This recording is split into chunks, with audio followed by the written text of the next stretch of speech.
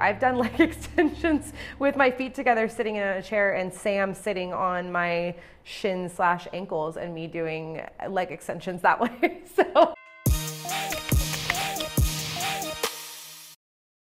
Hey everyone, welcome to Ask Jessie. These questions, as usual, came in from the Ask Jessie hashtag on Twitter and on Instagram. You can always tweet me with the hashtag Ask Jessie, or you can comment on any of my Instagram posts with the hashtag Ask Jessie, and I will look through all of them every week and pick my top questions to answer for you on these videos. Thank you for asking your questions, and let's get to it. What's the next question that we have?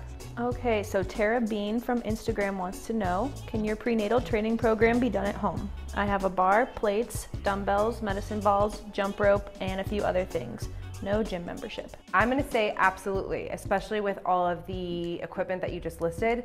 My prenatal edition has squats, hip thrusts, deadlifts, step-ups, lunges, those kind of exercises for legs, all of which that you can get done with your bench and your bar and your plates. There's a few things that you'll have to get creative with, like leg extensions, lying leg curls, kickbacks, some abductor exercises, stuff like that.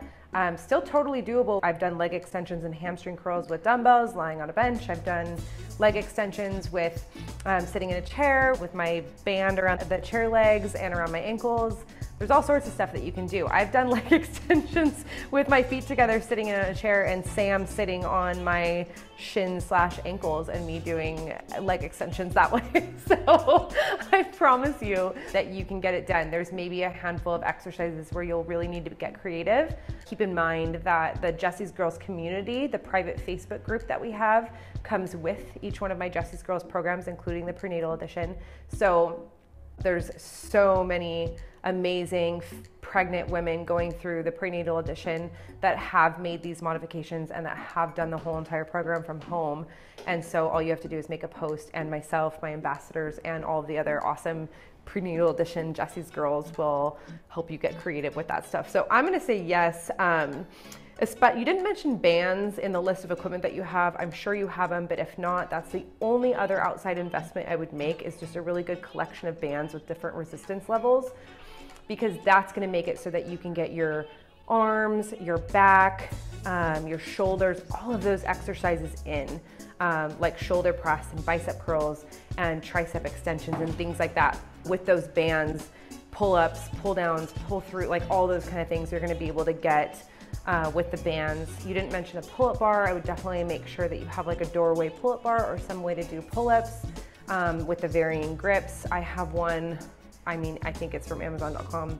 They're everywhere. So bands and a pull-up bar are the only things you didn't mention that I would definitely get, so that you can just make sure you get the entire program's exercises in, and only a handful of them are going to use any sort of creativity where you're getting a little crazy in a chair with some bands or something, some props. But many Jessie's Girls do the prenatal edition from home, so absolutely.